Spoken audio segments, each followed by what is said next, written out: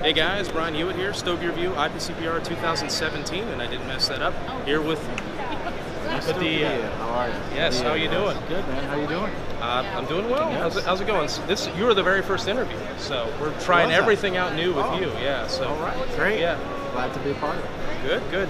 The booth is looking pretty sharp. It looks like it's considerably larger than a few of the ones I've seen in previous years. What's the story with the car? This is the classic Shelby Cobra.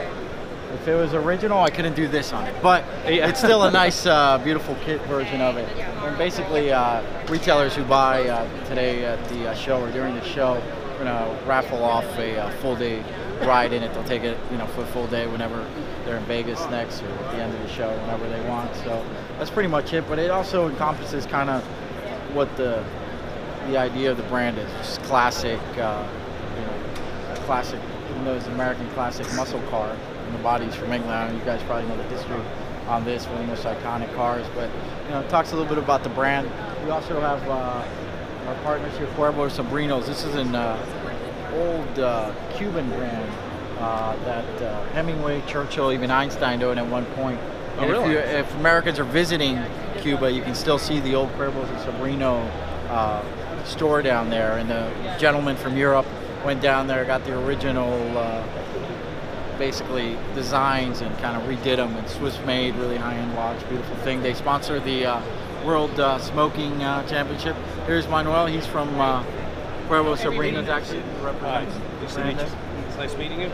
So how did you guys get together on this kind of partnership, collaboration, what have you? Well, I've heard of the brand, obviously being Cuban and the history of it, but through mutual friends we linked up. And the other nice part, which I found interesting, was that Ernesto has a big picture of his father and Hemingway at the airport in Cuba. And Hemingway owned the Cuervo's watch when, back in the day, and he was a frequent visitor to the shop. So I figured that, we had a little synergy there. So that's what we did. Plus, that we use the same color scheme, and we have a Cuban background. So why not? That's great. That's great. Let's take a look at some cigars. What do you want to show us this time around? Everything old is new again. Yeah, exactly. Well, this is the rebranded, kind of redesigned 32 in Padilla, Miami. All the original blends, using the same farm, same lots back from the day. Obviously, with federal regulation, all this going on, we were able now to change the packaging. The counts have to stay the same, the box counts and things like that. Yeah. But as far as the tobacco, still using Aganorsa, if you're familiar with it. The same on the 32. And we had, all the blend recipes and things like that, so we did that. We still have our Vintage Reserve box press.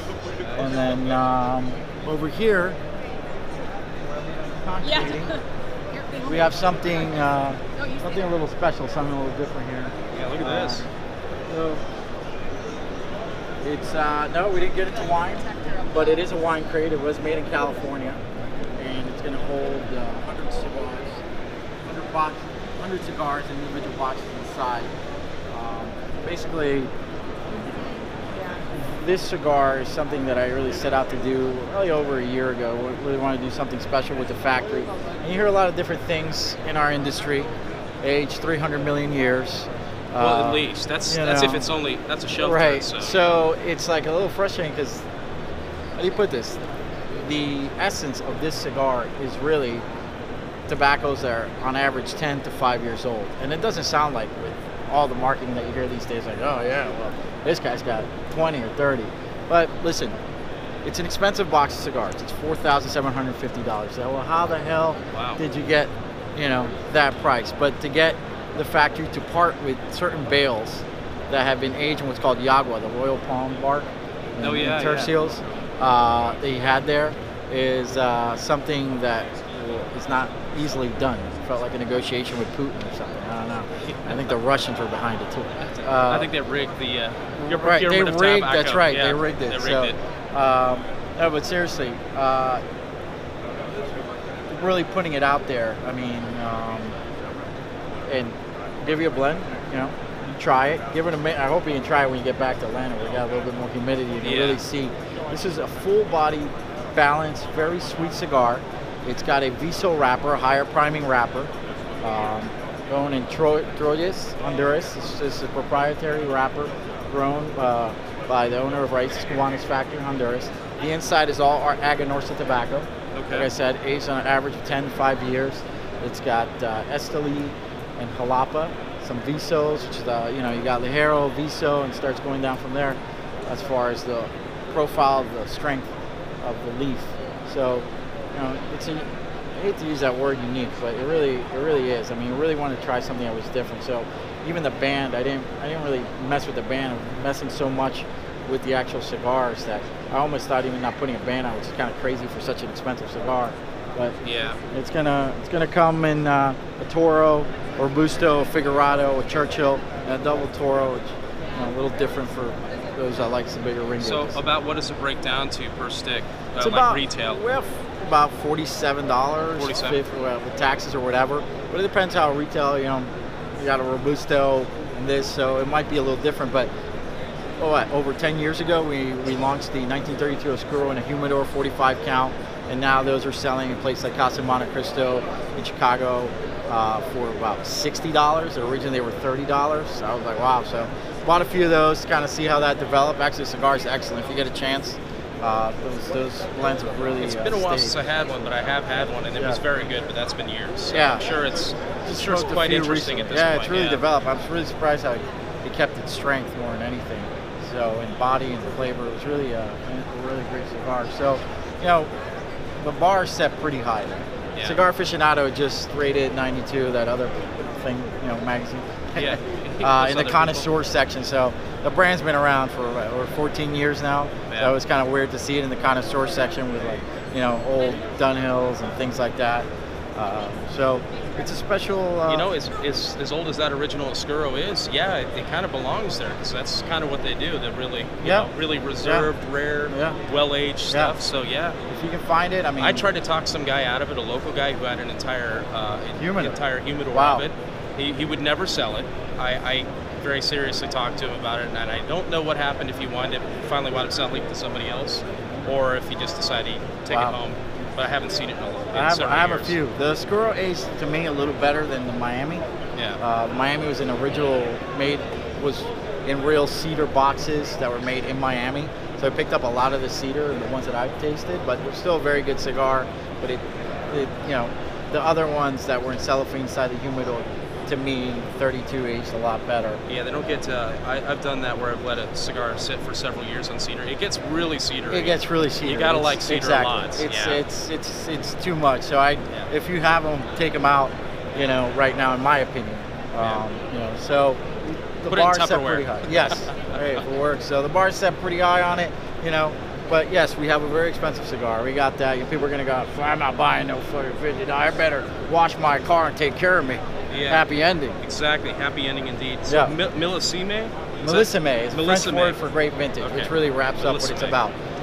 You are familiar with Yagua and Tercios and what? Yeah, I actually saw that one on one of the tours where they had the palm leaves. It wrapped up. I hadn't seen it before that. Royal bark palm. So what does that do to tobacco that makes a difference? That was the old way of aging tobacco instead of these cloth bales.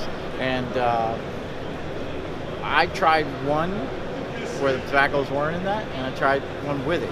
And it's not like it ferments any longer. There's no heat involved unless tobacco with heat starts breaking down and fermentation starts kicking in.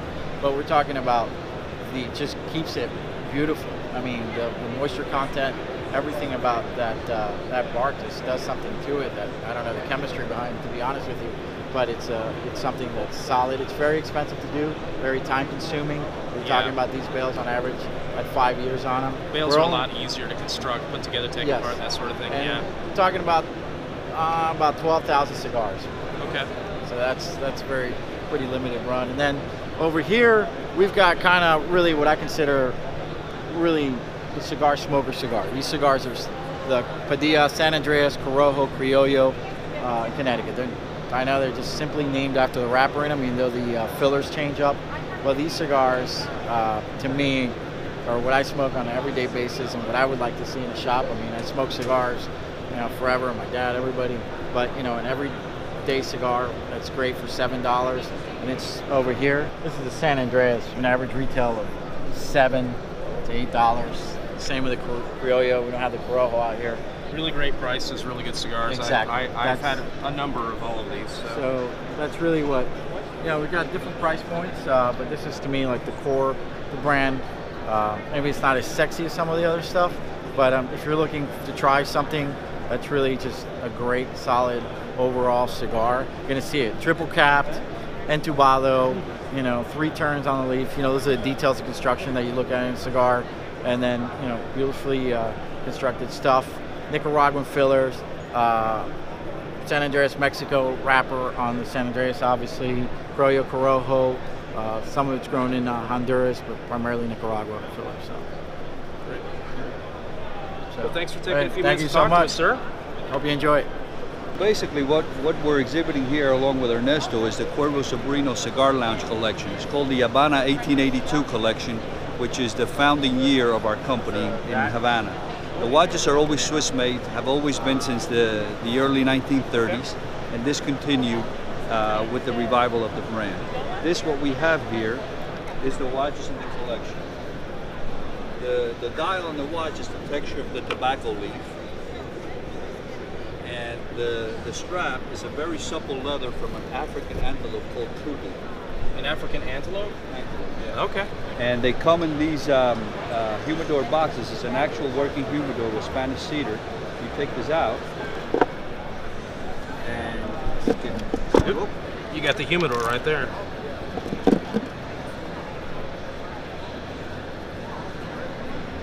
It's an actual working humidor. No glue has been used in the humidor. They're all fitted pieces. Right back there. And it's only available 2 cigar lounges. 2 cigar lounges? Yes. Okay. This collection. We make another collection for jewelry stores. Okay. Okay. And that's what's in the back. Great. Thanks. Thank you. Thank you. Thank you for your time.